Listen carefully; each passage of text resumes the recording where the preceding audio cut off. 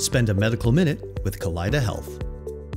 So colorectal cancer is a very common condition. It's actually the third most common cancer in the United States. And it's the second deadliest form of cancer in the United States among men and women. So the symptoms of colon cancer include rectal bleeding, weight loss, changes in bowel habits, and abdominal pain. The risk factors for colon cancer include a diet that's high in red meat or animal fats, smoking, obesity, or a lack of physical activity. So colon cancer is really a very preventable cancer. The rate of development of colon cancer is quite high in the United States, and we know that these colon cancers can be prevented simply by doing regular colonoscopy screenings, where we can identify polyps when they're small before they turn into a cancer.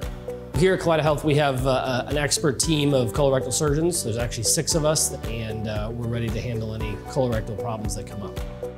This medical minute was brought to you by Colorectal Health.